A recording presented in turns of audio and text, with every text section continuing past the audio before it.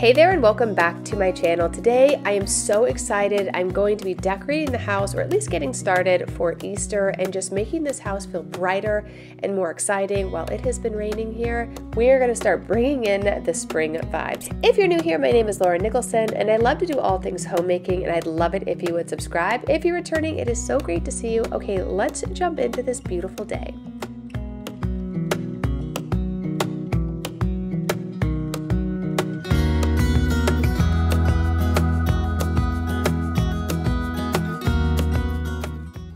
Since Chewy was up after his lunch, I thought I would show him to you guys and let you say hi. He's doing very well today. He's in a very good mood lately. So we are going to just cuddle him up so he can go back to his nap. And then I wanted to come in the living room and kind of just get this area started to get decorating. I really think I've come with a good plan, or at least come together with a good plan for this space. I'm going to be adding a lot of bookshelves. I think that's the one thing that's really making this house not feel warm, is there isn't any like where to put photo albums and picture frames and just little things that are meaningful to my husband and I and our children. So I'm in the process of looking for a really big one for one wall, and then we're going to be building a giant one on the wall where the fireplace is. Fortuna wanted to join us today, so she is obviously not letting me love on her, but I'm going to get my lovies either way because she's such a stinker. Tell us in the comments down below if you have one of those cats that wants your attention, but the second you put your hand out, they walk away. She is like that. Enzo's like that. Friuccio, not like that. And the new cat is not like that. Sophie's not like that. She loves all the lovies. But it's so funny. Finally, when I do pet them, they like tend to love it, but whatever. Anyway, so after I'm done loving on Fortuna, we are going to start kind of rearranging this room. I really want to create separation from the front door to the staircase, so I thought by putting a very large bouquet of flowers right there, maybe it would create a little bit of a diversion so that when you walk into the house, it's not the first thing you see. But you guys will have to tell me what you think down in the comments down below.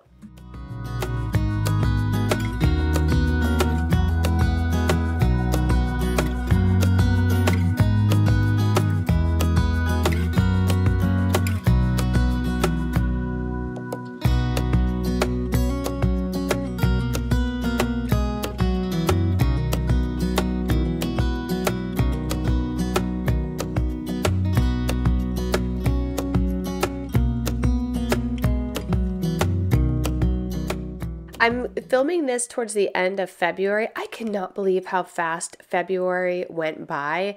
Honestly, I thought it was going to be a super slow month, but I just can't believe how fast time is flying.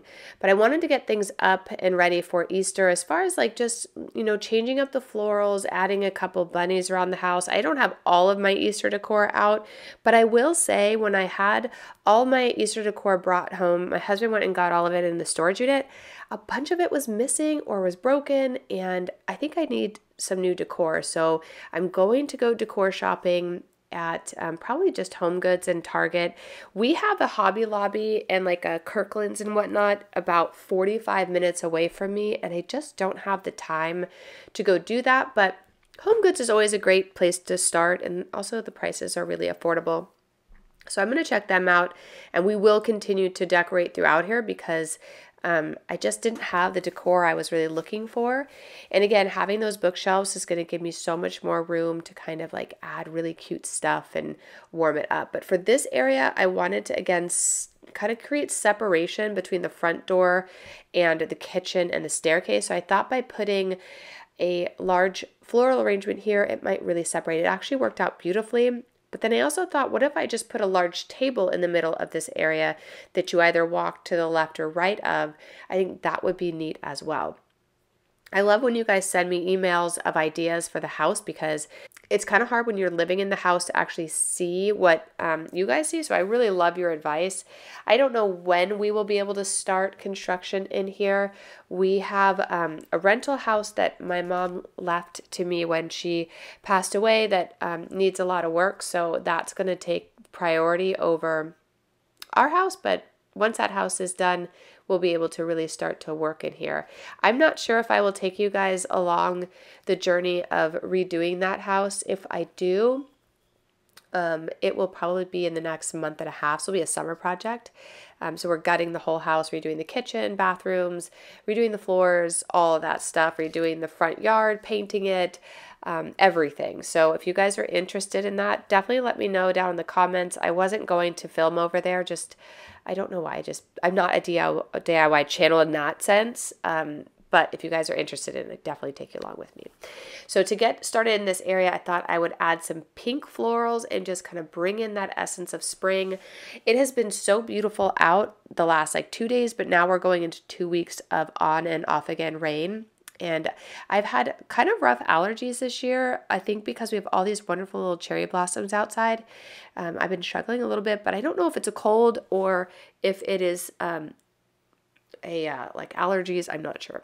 But anyway, but what was interesting is when I was doing all of this decorating, I started to not feel so great. I ended up taking a break and taking a nice hot bath, and that definitely helped, but that was a couple days ago, and I'm still not feeling up to, I'm still not feeling absolutely 100%, but the bath definitely did help, and I'll show you guys that in a minute because I got this very cool new pillow that I have to show you that goes in the bathtub, and it is amazing.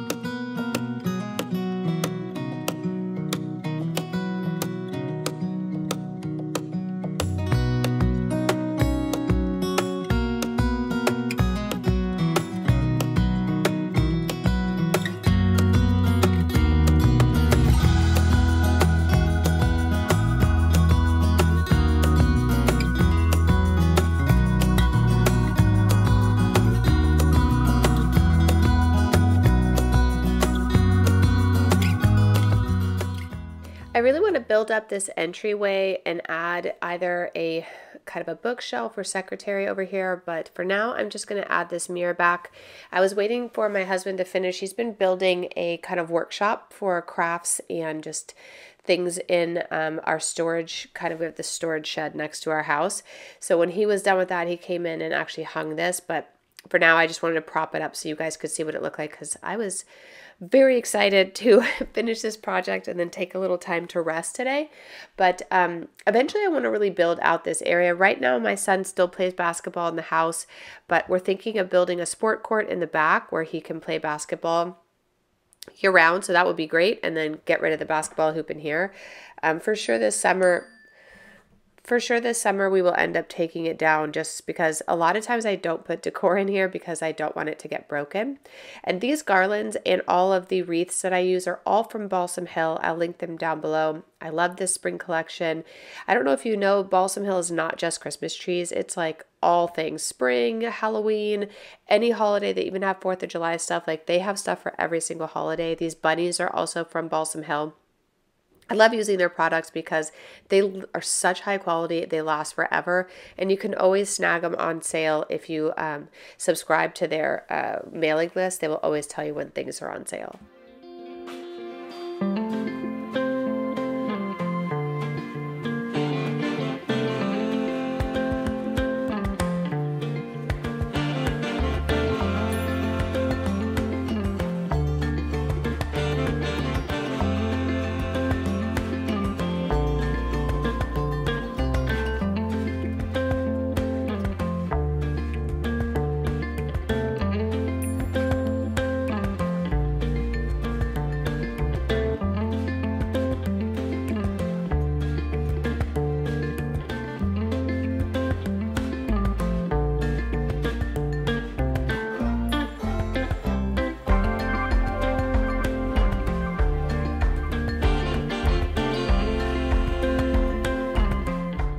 I was just going to use my very simple kind of wood and green bunnies to not bring in like all Easter vibes, but then I saw these little cuties and thought I would put them up as well. I love these nesting eggs. I found all of these nesting eggs, with the exception of a couple that were my mom's, at World Market, and I just love them. I love how nostalgic they are, but I also love that they're really easy to store during the off season. And then I got my bunnies from storage, and one was missing a leg in here. So I decided to just put some toothpicks in there and see if I can't just get him to just kind of hang out in this little corner. Eventually I need to hot glue this and kind of figure out what to do with the ear situation. But I like them so much I wasn't willing to get rid of them. So I have a little bunny basket, like a little that goes on this the girl, and I found another Easter basket I'm going to put just down by his foot, and then I'll fill it in with little vegetables. Typically for Easter, I always like to go with kind of like a bunny who broke into the garden and stole all my vegetables. So I'm going to add some cabbage to that, and some carrots, and some really sweet little eggs I got from Michael's years ago, and just kind of warm this area up. Eventually, when I go do all my Easter shopping, we can come together and really, really decorate the house. Right now, I'm just trying to decorate as much as I can with what I have, and then we will maybe go shopping. I never do shopping videos on my channel, but I definitely will maybe show you some of the new things we pick up and do a whole lot more decorating, because I want to do more. And then we also have St. Patrick's Day. I always go above and beyond for St. Patrick's Day because it's such a fun, magical, whimsical time of year. So we're definitely going to do that. And I know I didn't film Valentine's Day. It just got away from me this year, but we did do a really fun surprise for the kids that morning. I think I didn't undecorate with me with you guys. But anyway, we definitely have a whole lot more coming up.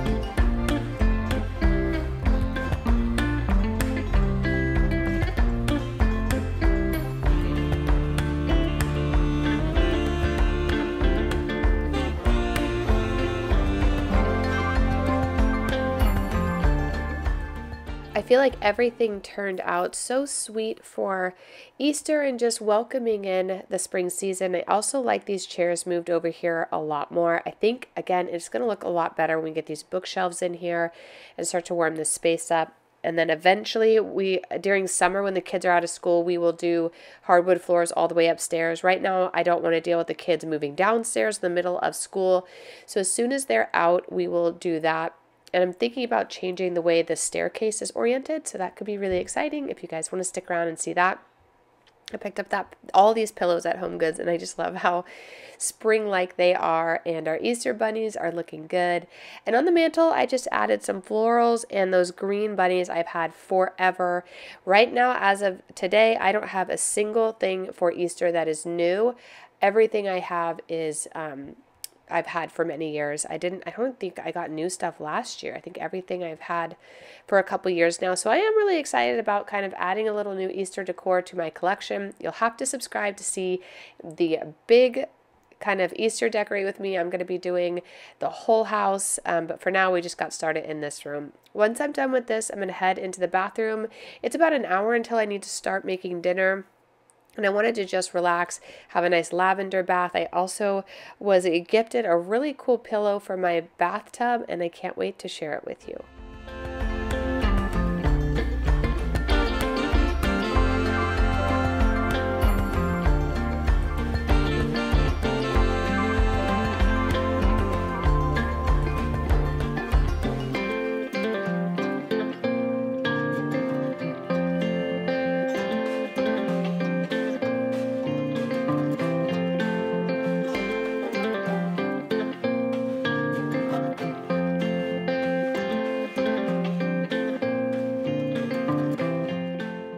So now that I'm done, I wanted to take a bath, and I remembered that this company called Batty Sofa sent me this pillow, and when they reached out, I was so excited because the new bathtub I have, which you guys know is like over the top crazy, has the hardest pillow. I'll show you in a minute, and it makes it really hard to like lay your body back and relax. I think it's true for all bathtubs, to be honest. So when they reached out to see if I wanted to try their product, I was actually really excited. And what a better day, having been decorating all day and feeling a little crummy, to make a sofa out of my bathtub, put a little lavender in there, and relax. If you guys aren't familiar with Batty Sofa, as I wasn't, I'd love to tell you a little bit more about them. They have a beautiful design and they're really comfortable to use. It's 100% waterproof, so it doesn't get heavy, and it actually dries very quickly. Both the cushion cover and the inner cushion are machine washable and can withstand things like bath salts and oils, which I love to use. I actually went on and ordered the foot pillow because they have an entire set. They have a back pillow, a seat pillow, and a foot pillow. They only sent me the back pillow, but I wanted to get the whole set because they did give me a code. I'll share it with you here in a minute. But this is a game changer for self-care and just taking a time out. It has a very small weight here at the bottom that keeps it from having any buoyancy and floating and kind of moving around. It just is, I can't even begin to tell you how luxury this item is to have in your self-care lineup. So some of the other things I like is that it's also mold resistant. I was a little nervous the first time I used it because I thought like bacteria and mold would grow. It doesn't at all. It is resistant to all of that, and it dries right in the bathtub. Super easy. All I did was flip it over twice, and then you can actually remove the pillow insert in the middle and wash them if you would like to. It's very easy. It comes in 6 different colors in 5 different sizes. It's washable and it's hand sewn. This has to be one of the coolest products I think I've ever been sent. And when they reached out, I was like, I have to try this. This is something right up my alley. As you can see, this is the current pillow that I have on my bathtub, and when I get this thing started and laid inside, I was actually watching QVC plus, HSN plus, because I just like their shows and I like to see all the decor that's going on there, and I almost fell asleep. It felt so good to relax on this pillow. So if you're looking to level up your self-care, check out the link in my description box and use code Lauren15 at Batty Sofa for 15% off your first order. My pillow is the small pillow in ivory. Thank you so much to Batty Sofa for sending me this pillow and giving me a good 20-30 minutes to relax before it's time to start making dinner.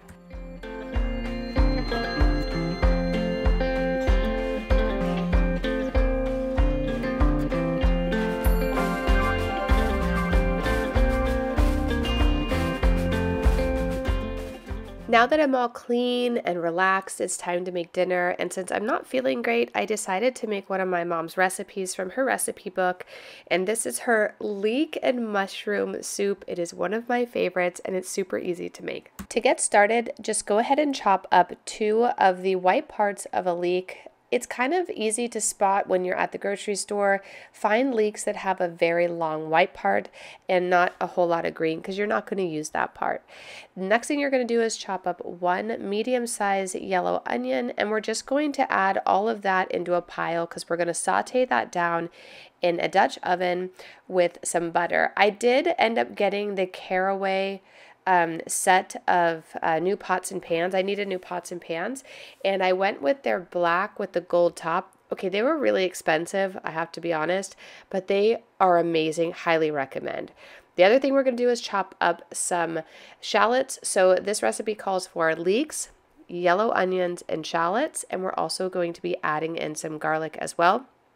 To get started, I'm going to get my new Caraway pot. I love this. I think it's so beautiful. I'm going to order some more. They're just so expensive. I'm just kind of like waiting a couple of months before I buy some more, but I really, really love them. I'm going to add in an entire stick of butter, all of our onions and shallots and leeks, and let that saute on a medium heat for about 5 to 6 minutes until translucent and fragrant.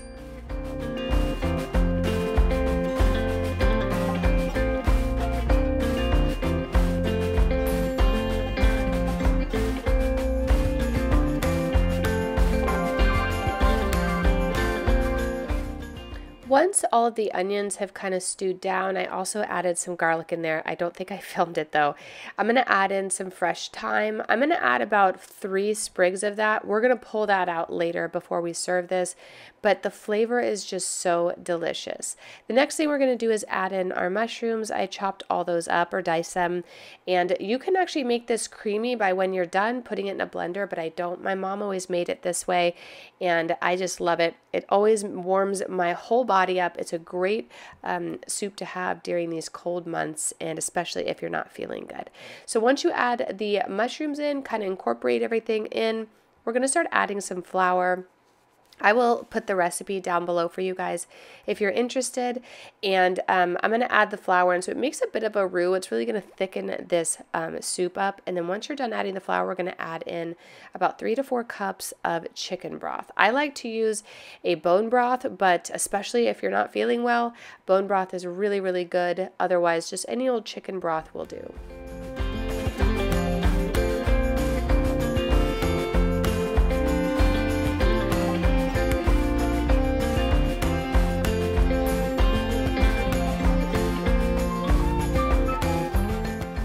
Next, you're going to add in just a little bit of sherry vinegar. This is just going to give it a very rich, luxurious taste. It smells so good. I wish you guys were in my kitchen. Next, I'm going to be adding in some heavy whipping cream. You could also use half and half if you didn't want it to have so much fat, but I like it this way. So I'm going to add that in and stir that. And then I'm going to add a tiny bit of cayenne pepper to the top. This isn't spicy enough so the kids can eat it, but I just find that it gives it a little bit of kick of flavor and balances out that sherry vinaigrette. Now it's time to ladle them into my soup bowls. I get a lot of questions about these soup bowls. I've had them for a long time. They're actually my mom's. I've had them for many, many years. She gave them to me, but I don't know where to find them, but I have seen some at Home Goods, so definitely check there. And I've also seen some on Amazon. If I can find some, I'll link them down below for you guys, but I just think they're so classic and beautiful. They're also really good with my tomato puff pastry soup, which is on my website at laurennicholsen.com. And I used to have the membership page where I had all my recipes, but I'm working on making that all public so I don't have any confusion and all that. But I did want to say a special thank you to everybody who joined my membership at one point or another. It was so sweet of you to support my channel, and I really, really do appreciate it. So definitely send me an email and tell me if you were one of those people. I'd love to personally thank you. On top of our soup, I'm going to add some fresh thyme and a little more of that cayenne pepper for my husband and I, and that is dinner for tonight. Thank you guys so much for watching today's video and starting to decorate for Easter. I cannot wait to do so much more, and I will see you in the next video very soon. And if you want to have a luxury bath, check out the Batty sofa pillow. I swear it'll feel like you are taking a bath on your couch. It seems kind of weird, but super luxurious. Okay guys, I'll see you in the next video real soon. Bye.